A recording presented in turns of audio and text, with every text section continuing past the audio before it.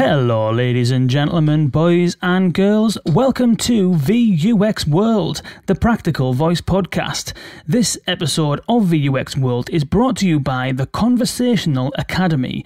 This is genuine truth. I get asked all the time from people, where can I go to learn how to be a conversation designer? Or more specifically, where can I go to learn how to be a VUI designer, voice user interface designer? And there is very little out there by way of proper certified official training by, active, competent designers. There is a couple out there that I know of, but there's not very many. And one of the best out there is the Conversational Academy. It's brought to you by Robocopy and it's presented by Hans van Dam. And we've had Hans van Dam on the podcast previously. He's a super smart guy, absolutely incredibly knowledgeable. The course is really, really well put together, well delivered. It's all online.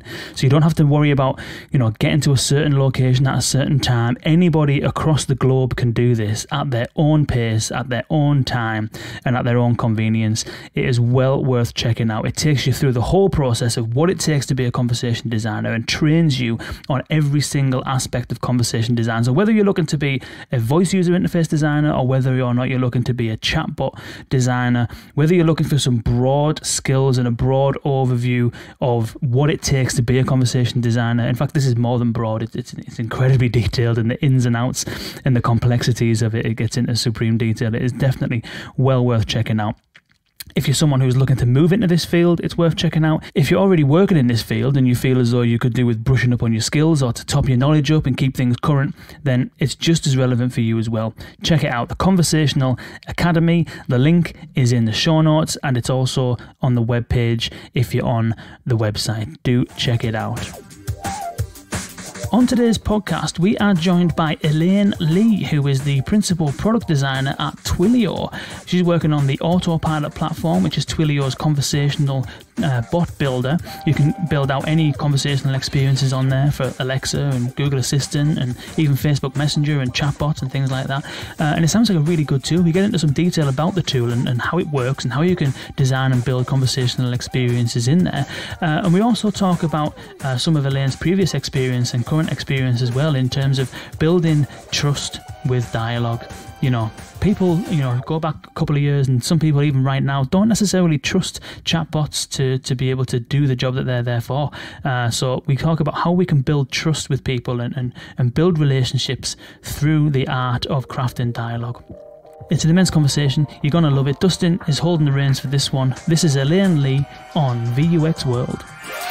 VUX World. VUX World. VUX World. VUX World. Branding with the big faces. I love listening to it. Kane Sims. Kane Sims. Kane Sims, the one and only. Britain's finest, Mr. Kane Sims. Dustin Coates. I like it when you guys are together and talking about voice. Without further ado, Welcome to the show. Great. Kane, how are you doing? This is going to be a really good one this week. Interesting. Yeah. I'm absolutely fantastic. Absolutely fantastic. This is an old colleague of yours we're speaking to today, Dustin. Yeah. That's one of the reasons why I'm really excited is Elaine and I used to work together at General Assembly, and also really excited because where Elaine works now is a company that I've long admired and, I think has been long admired in the tech space.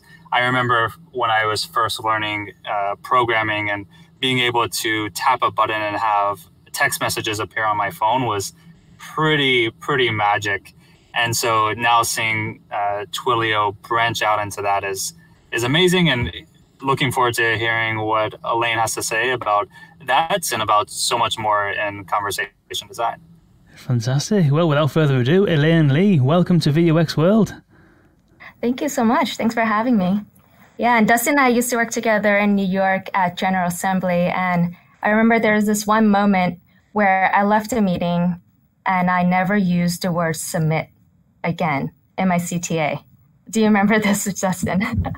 I don't remember that life-changing moment of yours. Yeah.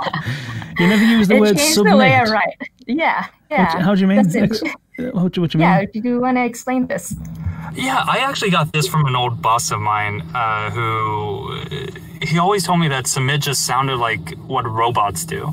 And with these CTAs, with these calls to action on websites or whatever, you really want to be clear about the language that you're using and what the user is actually doing, whereas otherwise it's just like beep boop beep bop submits form.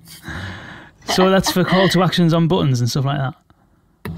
Yeah, and I suppose it might apply to conversational things as well. So maybe we can go full circle here and tie it all in.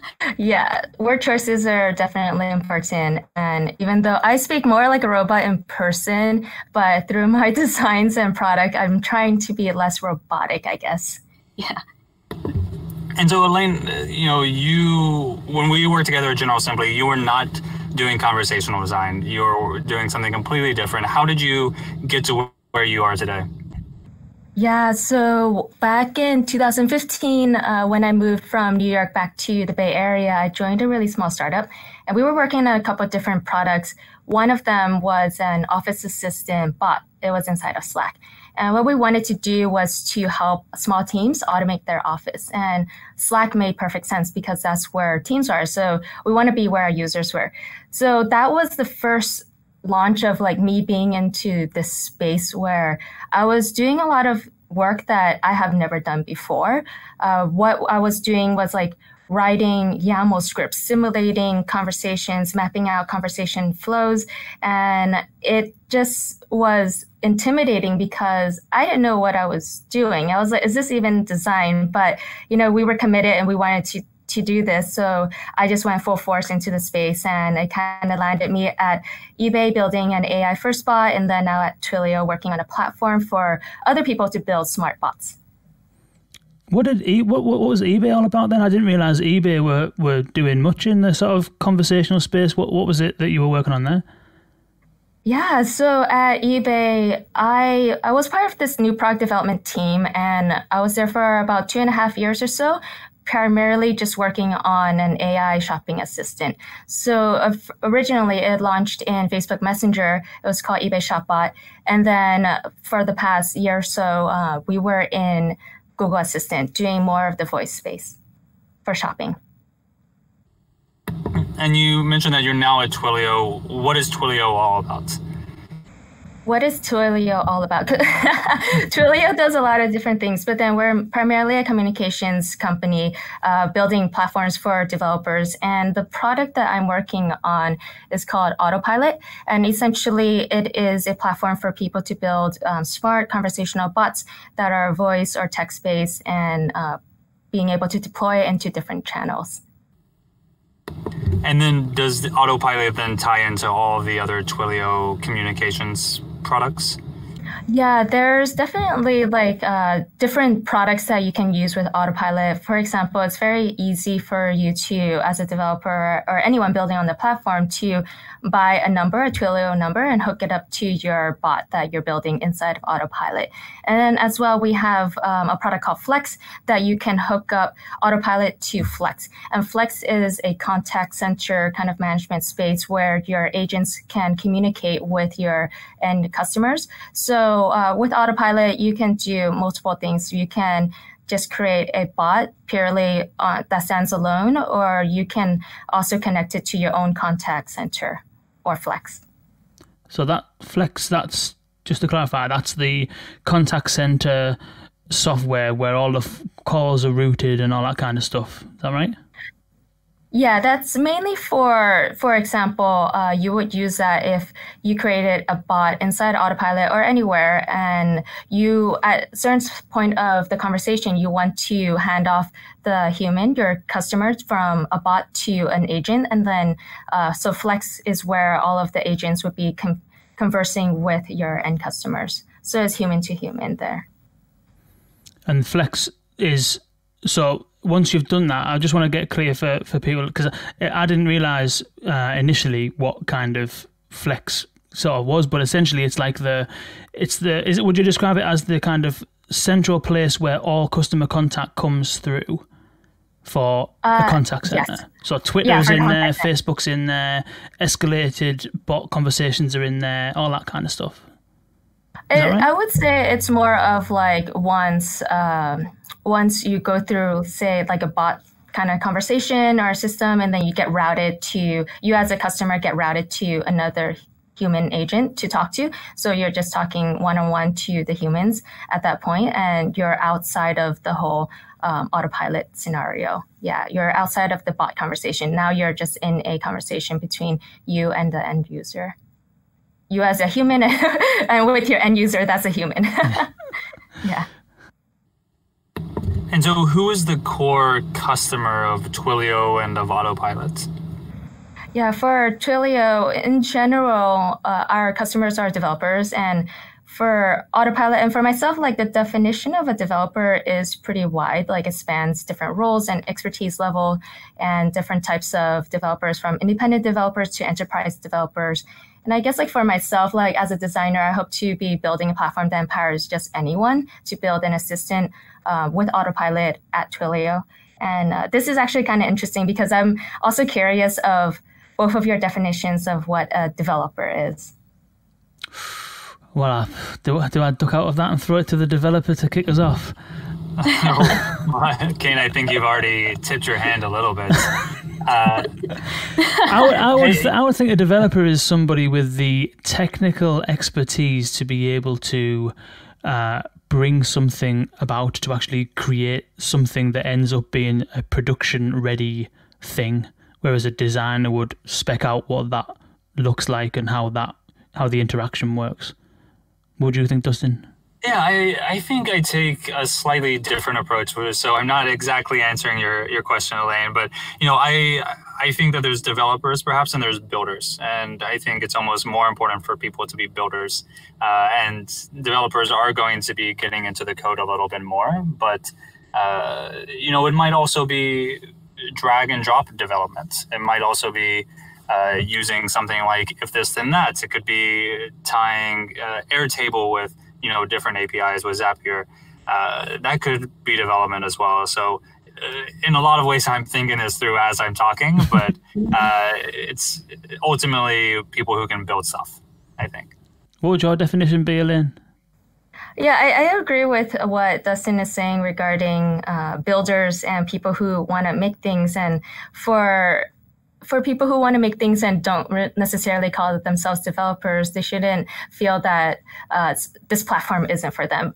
Right now, the platform is a little bit more code heavy, but I believe that, if you want to build something, we should be able to empower you in however we can to do that. And for building bots, like you see multiple different kind of roles in play here. Working at eBay, working at enterprise, and even a startup.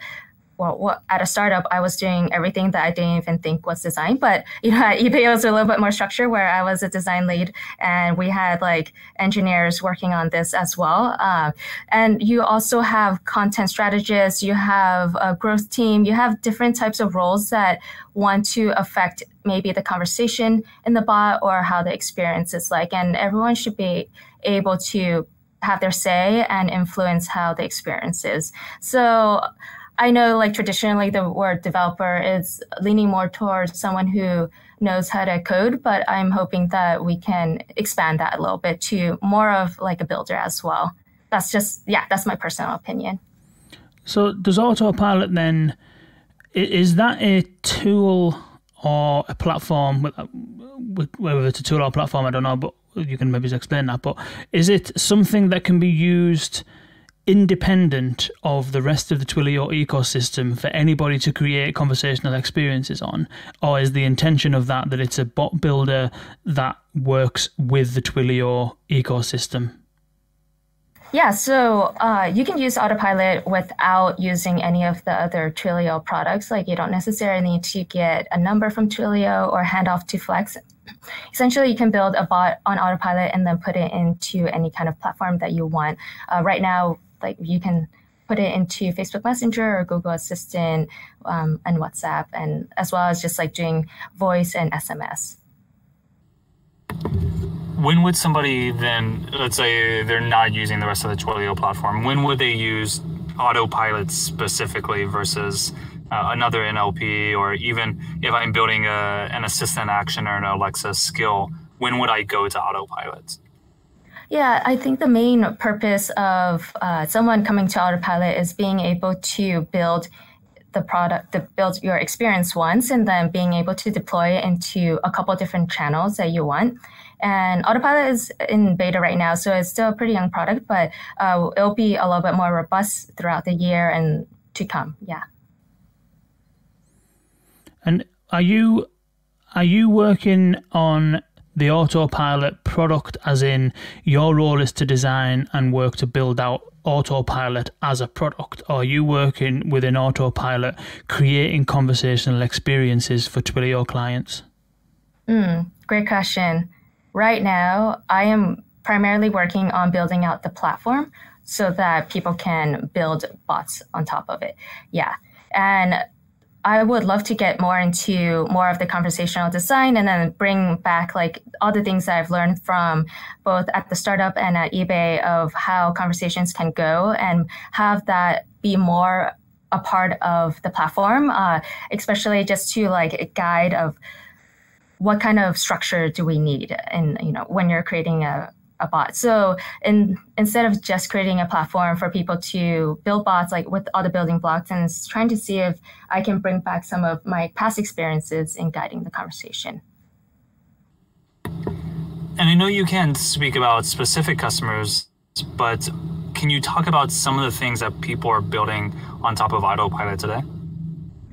Yeah, so a lot of enterprise clients would want to use Autopilot for anything from simple like one-off conversations to doing something a little bit more robust of like ordering or getting auto insurance, ordering flowers, for example, and things like that. Yeah.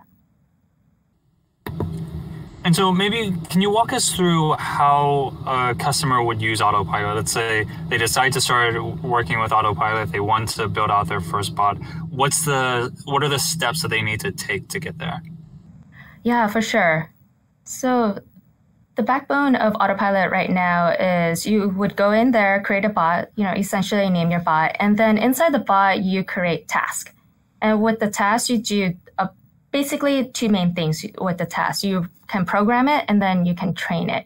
And what programming does is that you essentially tell the task, like, this is how the task will act. So once that task is triggered, the bot knows what to do. And then training it is essentially using samples and utterances from the end users that you anticipate they would be saying, or that information is coming through your call logs. For example, you can convert that into samples to train the bot to understand that, if the bot hears these phrases, then trigger this task. But, not all tasks needs training, for example, because some tasks are just routed from a different task. So essentially, yes, you create tasks, you have program tasks, and then you have the training tasks. And what we currently do for the programming tasks to help you just jumpstart the experience is that we have something called Autopilot actions.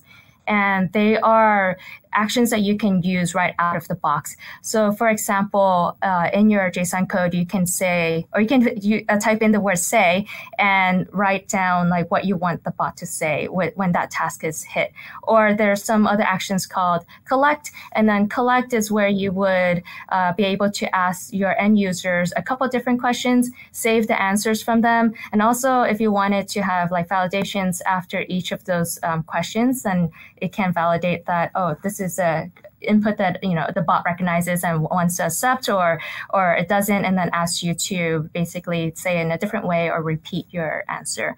And another one that we have is like listen. Listen is quite important because without listening, the bot, it's essentially it's a dead end. So remember to have listen after you ask a question or say something, unless you want the conversation to end. Like if someone said goodbye and then your bot repeats or says back, okay, bye, see you next time, or whatever it is, then you don't necessarily need a listen because that's when the conversation kind of ends. And yeah.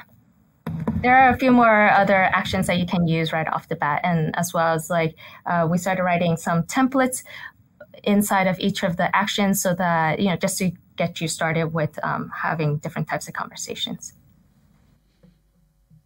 Are those things, when you say and listen and collect, what you're describing there, are you describing the kind of code that you would use when you're creating something? So you would use the say thing when you're expecting a user to say something, and then the listen thing the listen thing when you're expecting the user to say something to you, and then the say thing when you want to say something to the user. Is this kind of, are you describing like tags within the code to structure out what you want the thing to do? Yes, exactly. So then this is essentially what the bot is doing. Yeah. So say is what the bot is saying, and then listen is like you're telling the bot, okay, now listen for an input or a response from the user. And then whatever it listens to selectively or just like in general, then we would be able to help understand that input, hopefully, and then route the user to the next task or the appropriate task if there is a trigger, or if you train the task to like listen to those phrases. And is a task the equivalent of like an intent? Yeah. Yeah, okay. Yeah. And so this JSON that you're mentioning there, is this something that your customer is going to configure at the very beginning and just send you in a long JSON configuration? Or is this something that they need to code up and send back and forth to Twilio on an event-driven basis? Yeah, you can actually do both. Like right now in our platform, you can actually just copy and paste some of our templates into the code editor that we have within the platform and just start changing the conversation there, or you can use your own JSON and then put it back in. I'm just trying to wrap my head around, because it sounds as though there's something similar. I'm just trying to kind of gather it in my head so I can sort of relate to it and compare it to something that I'm kind of familiar with, because it sounds as though it's created in a slightly different way. Is the autopilot, if you're going to create something in there, is there like an interface that you would go to, like similar to like Dialogflow or the Alexa Skills Kit, like a back-end interface where you can do all that kind of work within there? Or is it a case of having to kind of code up JSON files and upload them onto a server or something like that? Is there kind of like an interface where you can go to create stuff?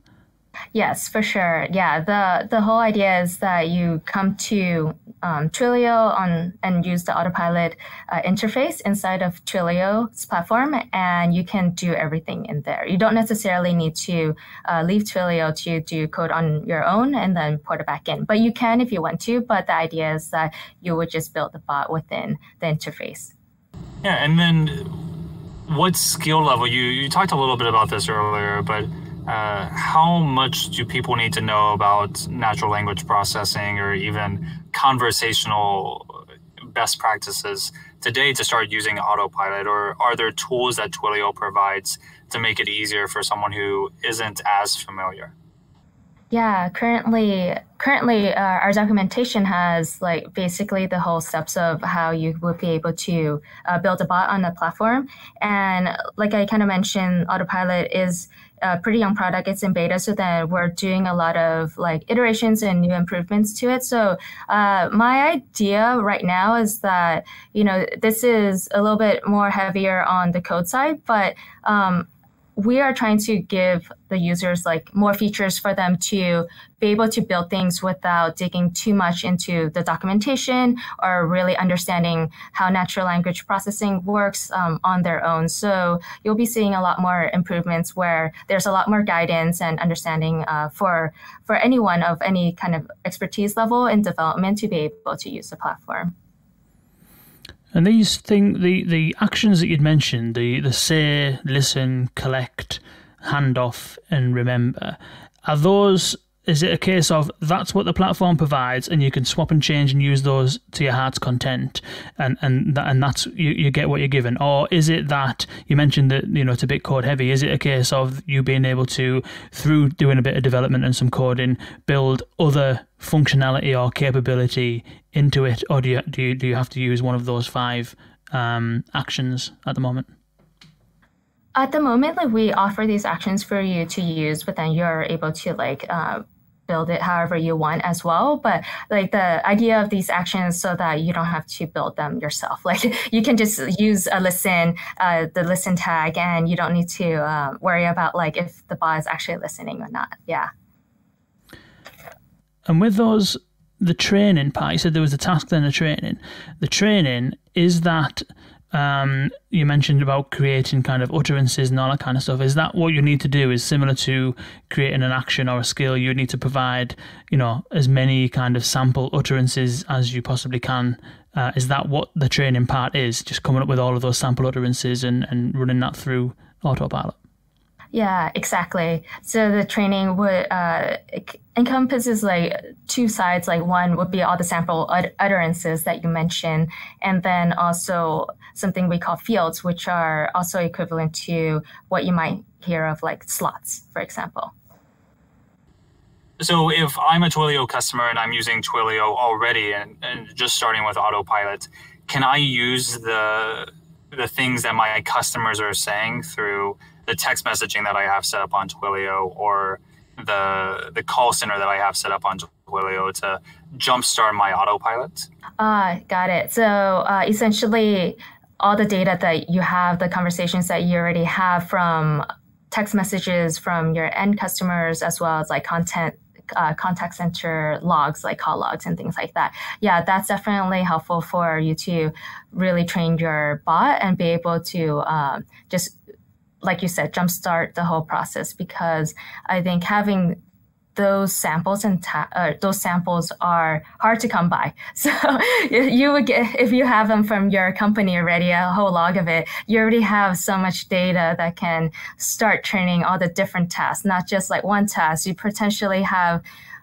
10 and 20 tasks that your bot can fulfill just from the data that you already currently have. So I would say like that's also a great way of looking at like what kind of automated experience should I be building for, should like this company or my company be building based off of all the different things that people are already saying to your contact center or through like messages that you have with them, and seeing where there's like, I guess, an influx of maybe questions that people might be having or certain types of tasks that they're having, and then seeing if you can start to automate some of that, if that's the purpose of you having a bot. And so maybe changing topics a little bit, when we were planning for this podcast, one of the ideas that you mentioned was the idea of building trust with dialogue and how people can go about doing that. Obviously, you have a lot of experience at Twilio, at eBay, and before building these experiences. So what would you say if people want to build trust through dialogue in these conversational settings? How would they go about doing it? Yeah, so I believe that every moment that your bot has with the end user, every kind of interaction is an opportunity to build trust between your bot and humans. And why I care about this is because I believe like this is what will increase engagement and repeat usage. And someone coming in, testing out your bot, a lot of times like people are just kind of poking around, trying to figure out what does this bot even do. And I believe like when, a few years ago when a lot of people were developing bots, a lot of the end users don't necessarily know why or what to do with certain bots. But then I think there is a lot of letdown, and because of that, bots and like AI assistants have a little bit of a bad reputation at that time of like, oh, it's not quite smart and, all bots are dumb and things like that. But I think it really kind of comes down to like setting up the right expectation. First at the product level, like why are we doing a voice bot? Why are we doing a conversational chat bot? And who is the competition? The competition might not necessarily be other voice bots and chat bots. The competition is perhaps the status quo of how people are currently behaving, what they are currently using. So for example, what they're doing on their apps and their phones and their like desktop already and websites and things like that, or how they just go about their life workflow, I would say. So how do you break into their pattern and change their behavior of like, oh yeah, talk to this bot instead to get these things done. So I will always like to first focus on why voice, like why a chatbot is this better than the current experiences out there right now that are non-voice. or non-chat experience? And if it's not, like, how is this complementary to what exists right now, and making sure that it actually brings value to your end users versus just perhaps building a bot just for building a bot's sake. I mean, I think like there's a lot of value in experimenting and learning from that as well. But for just talking about like how do you increase engagement, like we first need to build a lot of trust between the bot and the end user. How do you set those expectations? You know, when someone is, do you set the expectations before they actually arrive? So for example, if you're promoting an Alexa skill, for example, is it at that point through your promotional channels that you set the expectations? Is it when someone arrives into the skill or the action or wherever they are? Where do you set the expectations, and how do you go about setting those expectations? Yeah, I think at every opportunity you have to communicate your bot to the end user. So then, yeah, so it can start with just what is the description for your skill, and if you're using any type of ads outside, like through social media, what is the messaging there? Like, what is the actual value prop? I think like in the end, your bot is still trying to solve a human problem or issue or something that people want. So keep focusing on that. Less so, I believe, like less so on, talk to our bot.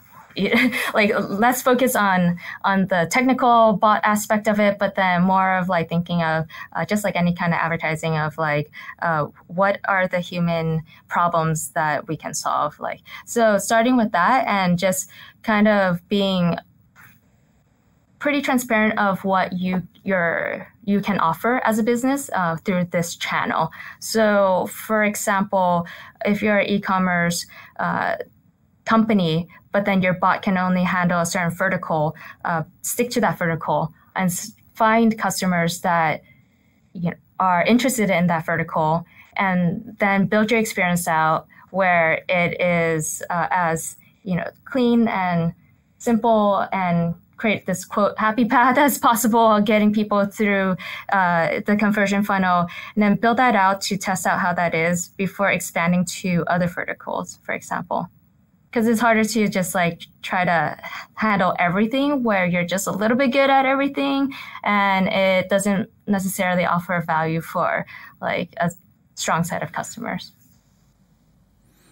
There's presumably more expectations to manage in there, though, isn't there? It's a challenge in terms of focus. That's always a recommendation, isn't it? Focus, crawl before you can walk. Focus on doing one thing really well, then expand it once you've got that kind of boxed off. But I think that's probably where the expectation setting needs to happen, isn't it? Because if you've got something, if you're a brand that does a lot of stuff and you release a voice experience that does one specific thing, you're going to be dealing with a whole load of people coming to the brand expecting to be able to do all of that whole other stuff. Let's say, for example, you're a bank.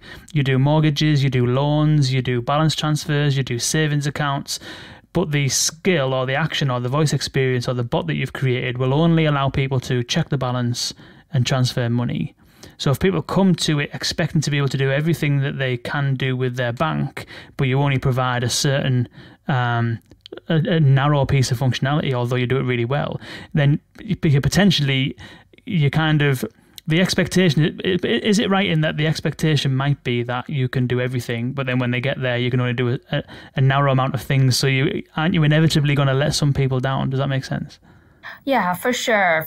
So I think that's why like targeting the right kind of customers for that vertical and just being explicit about it before they even come to the bot would be important.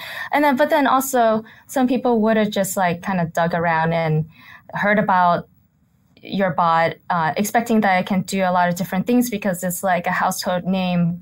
And when it invokes your bot, say like it's like, hey Google, let me talk to this like sneaker bot or whatever it is.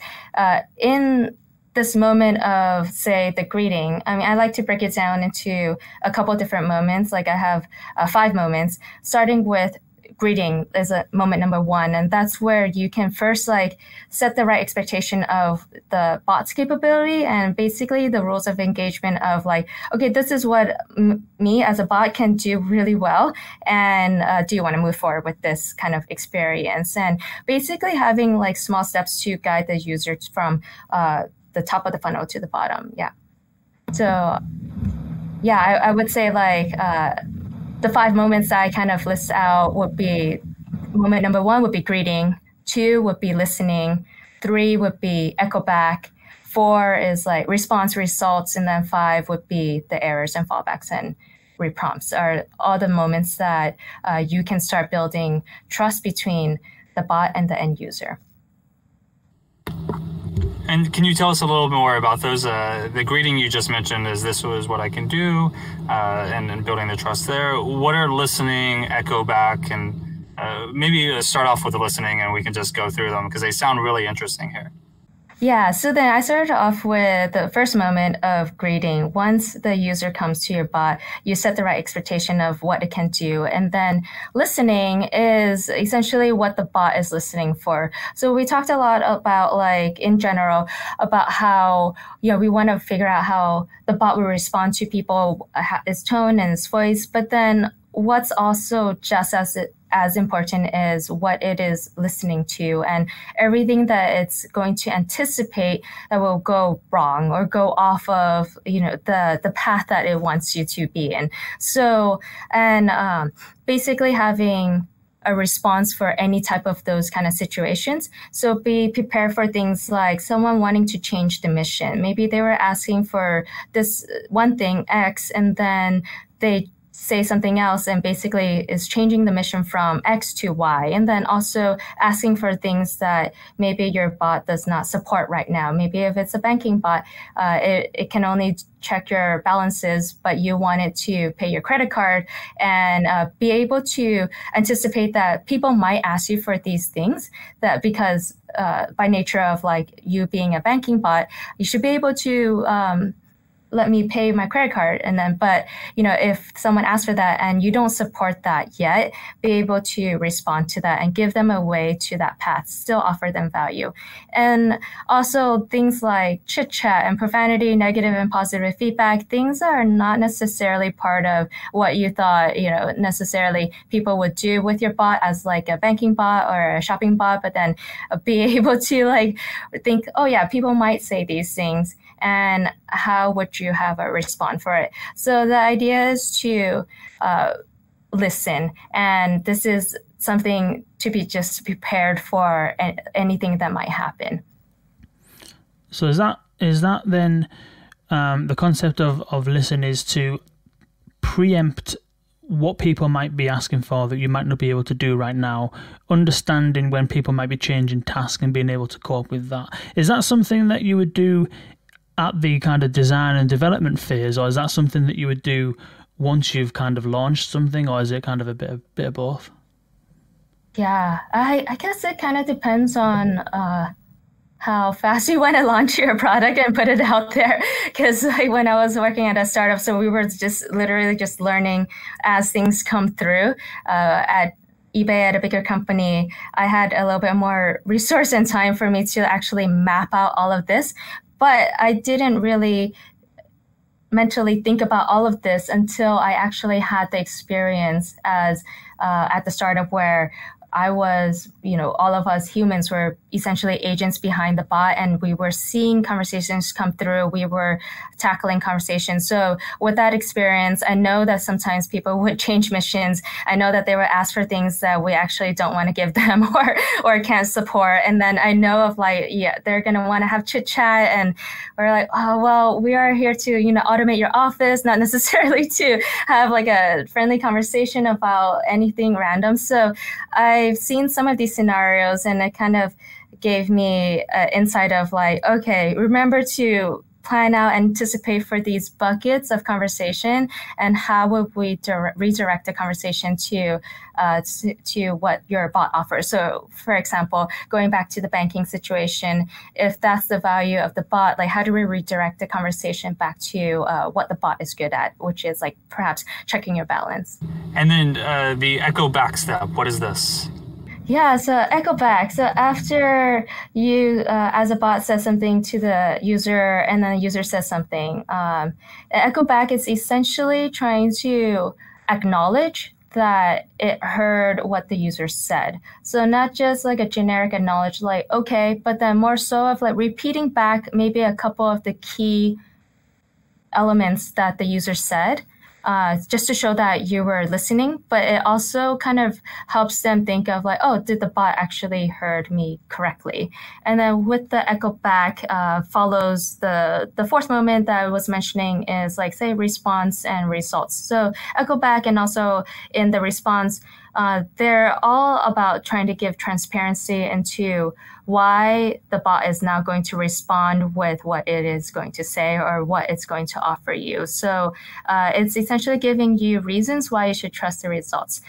So for example, of a shopping bot, maybe you ask for something like a pair of, let me see, Nike Blazer mid 77, and the bot might respond with, okay, there are 3 colors for Nike Blazer mid 77, basically echoing back what you said. And it says like red, green, and blue. Which color are you looking for? And essentially, maybe I might say, it doesn't matter. And then the bot can say, okay, I've looked through 48 results and the best price is $110 for the habanero red version. Want me to check if this is in your size? So what I just said there now is that I, as a bot, looked through 48 results. So I'm trying to tell you, like, how did I come up with $110 as the best price? Like, I actually did some work trying to put a little bit more insight of like, why am I showing you this number? How did I come up with this number? Because a lot of times people will double check the bot's work. They would do it just to see if they can even trust the results that are coming back. And then once they check that on their own, then they realize that, okay, I can trust what the bot is saying. So hopefully eventually that will build the trust between the bot and the human, and then the human does not necessarily need to go and do that work on themselves. It sounds as though people might not necessarily be trusting these bots a great deal. Is that the vibe that you get from the work that you've done? Is that people don't always trust the information that they're getting through these things? When I first started, that was in like 2015.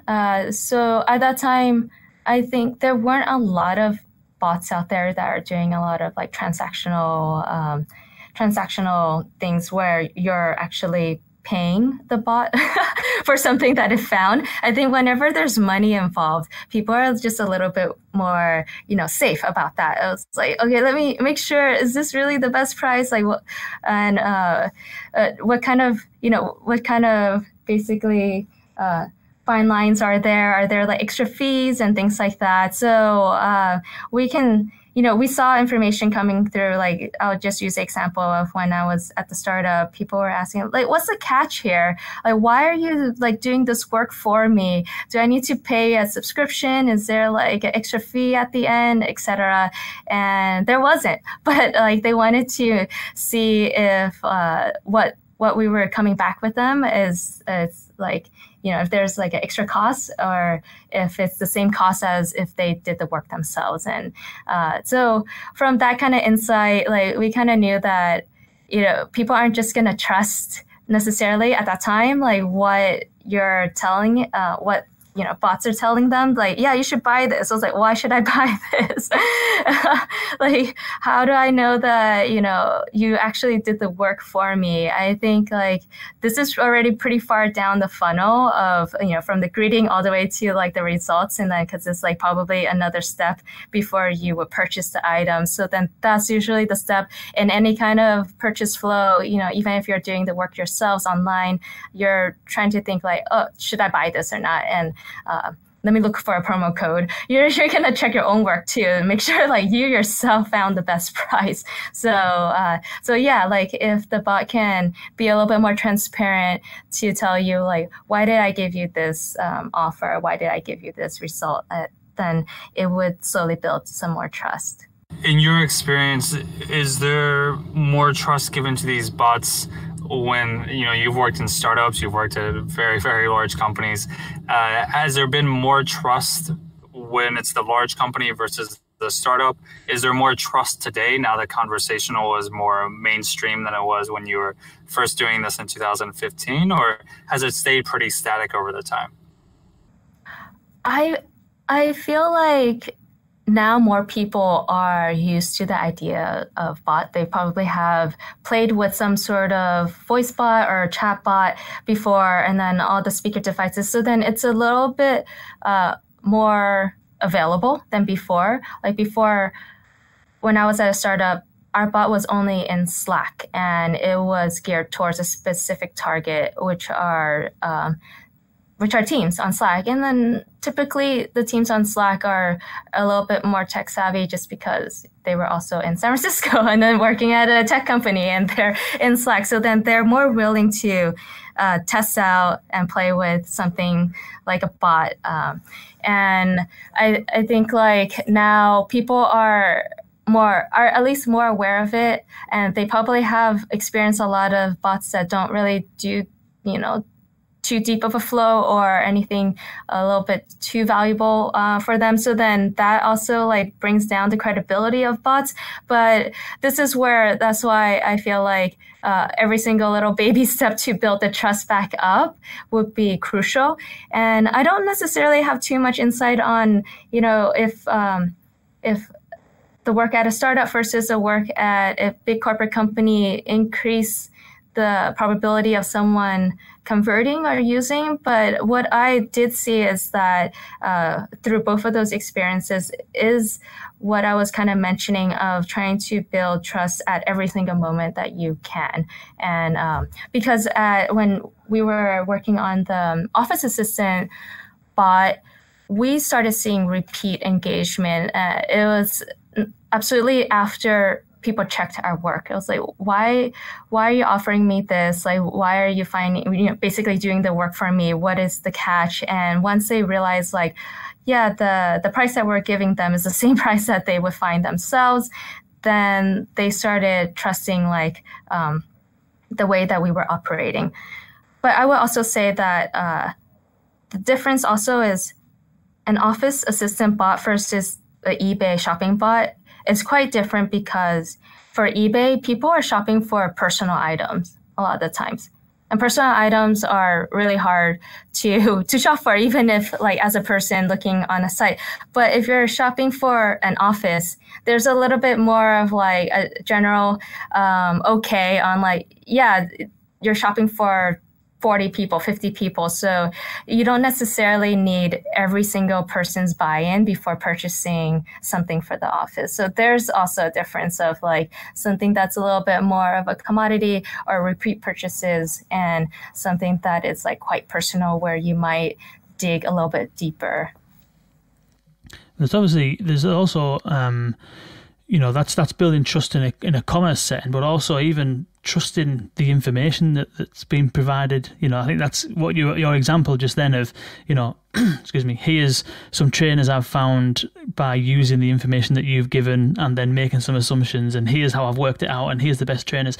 You know, Alexa and Google Assistant do something very similar, even just with a simple search. They'll say something like, here's something from Wikipedia. So they'll give you the source to kind of establish where they've found the information from, and then, you know, it's almost like framing the next thing they're going to say. So it's like, here's something from Wikipedia, you know Wikipedia, you trust Wikipedia, so what I'm about to say you can trust and you can rely on, sort of thing. Mm-hmm. Exactly. Yeah. So I think we have one more step left for that process. Yeah, my last one is just moment number 5. It's just errors, fallbacks, and reprompts. And then there are, we kind of touched on this a little bit. I mean, there are 2 types of errors. I would like to bucket them into.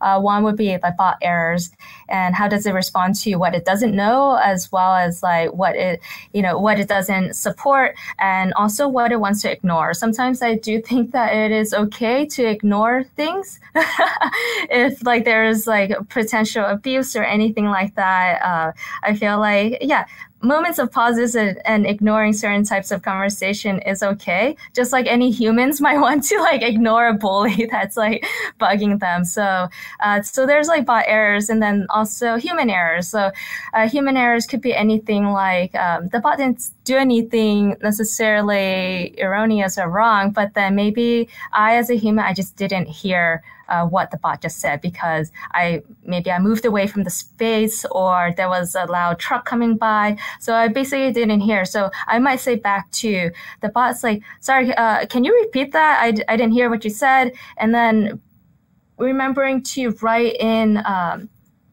training and conversations of like, okay, the bot needs to recognize that someone might not actually hear what I just said and want me to repeat it, and be sure to be able to answer that. Otherwise, then, you kind of just lost the person there when you were doing so well, and you just lost the person there. Yeah.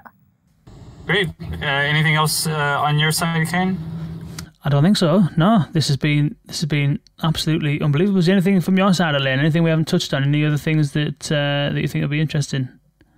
Yeah, I think this is absolutely like fun, and I'm also curious of like what you've seen in your work of like how do bots like build trust between itself and end users, or any of your thoughts around that. What do you think, Kane? It's interesting. I think one of the things that the 2 big platforms have that others won't in other channels potentially is that people typically, well, some people, depending on how you kind of perceive privacy and whatnot, but a lot of people trust your likes of Google and Amazon anyway, don't they? A lot of people use Google search every day. A lot of people shop on Amazon. So maybe those 2 platforms in particular have got trust almost built in, haven't they? Another example on the Google Home Hub, not putting a camera in there, showing that they're caring about kind of privacy kind of thing. There's little things like that can help, I think, probably build trust. But in terms of the skills and actions and bots that I've seen in particular, I can't think of any specific examples of who's doing a good job. I don't know what your thoughts are, Justin.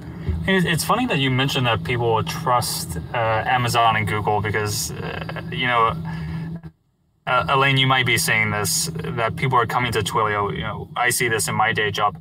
People in companies are afraid of Google and Amazon. You've got Walmart, for example, is partnering with Google because they're afraid of Amazon. Lots of people are afraid of Amazon because they just move into everything.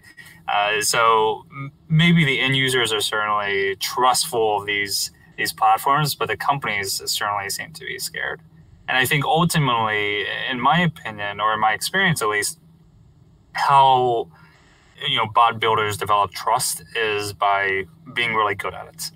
If you can serve the user's needs, ultimately, that's where the trust is going to come from. It could be a dry response. There could be no personality. It could be just no recorded audio. We've talked about recorded audio is interesting, but at the end of the day, if you can't connect me with what I'm looking for or connect me with what I want, then the trust is going to go away.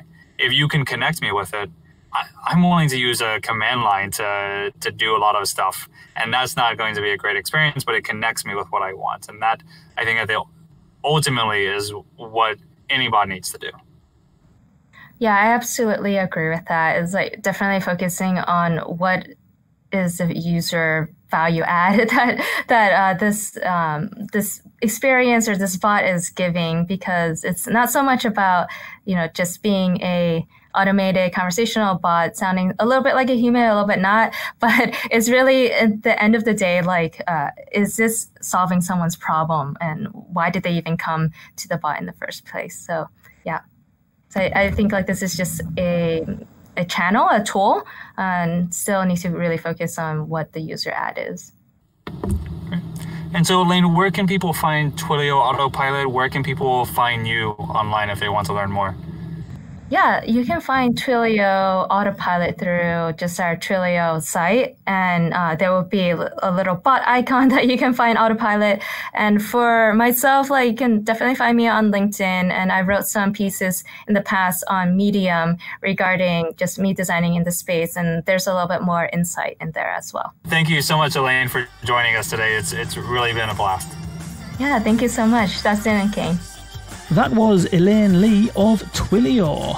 Sounds like a really good platform, Autopilot. I wasn't aware going into the conversation that Autopilot could be used as a complete standalone tool to build conversational experiences in. I thought it was part of the Twilio ecosystem, and you had to have the other Twilio products to be able to get any benefit out of it, but that's not the case. So you can use that as a tool to build conversational experiences in. So go ahead and check that out. It sounds really simple, to be fair. I know Elaine mentioned there's a lot of coding involved at the moment, very code heavy right now, but it sounds as though the building blocks are there to create something that anybody can use without the real need for coding. I mean, the actions sound fairly straightforward. The say, listen, collect, handoff, and remember. It sounds as though the framework is simple enough to be easy to understand, but flexible enough to be able to create something fairly advanced. So yeah, sounds really good. And also, I like the fact that Elaine is approaching conversation design and dialogue design from a point of view of building trust. And that is one thing that Dustin hit the nail on the head where he said that from a company perspective, some companies are not necessarily trusting of Google and Amazon. Some customers aren't even, to be honest. People, privacy is very kind of a hot topic right now, and I think building trust throughout the voice ecosystem and throughout the conversational ecosystem is hugely important. So great tips there for how you can do that, from setting expectations within your greeting and within your marketing, to listening properly, to be able to understand when people are trying to switch tasks and change the mission, and listening out for stuff that you can't support, and anticipating what people might want to do that you might not necessarily be able to cater for right then, and getting the conversation back on track, echoing back. So it's almost like confirmations, rather, isn't it? Confirming that you've heard the right thing, confirming that you are just about to perform the right task. And then within your response, you can use things to build trust within your responses in a similar way that Google and Amazon do when they say, here's something I found from Wikipedia or from Recipedia or whatever. You can do the exact same thing by showing a little bit of your work in the response to your user. And finally, looking at error recovery, being able to bring things back from an error and recover properly, allows you to build trust. And I think also Dustin was absolutely spot on towards the end of that in terms of other things that help build trust with conversational experiences, and more importantly than anything else possibly is just delivering on what you're supposed to do, doing your job, providing that utility, getting the job done. And if you do that, you build trust. Do that over time and you sustain that trust. Thank you so much, Elaine, for joining us. That was an immense conversation. Thank you, Dustin, for leading on this one, and thank you all for listening. Until next time, see you later.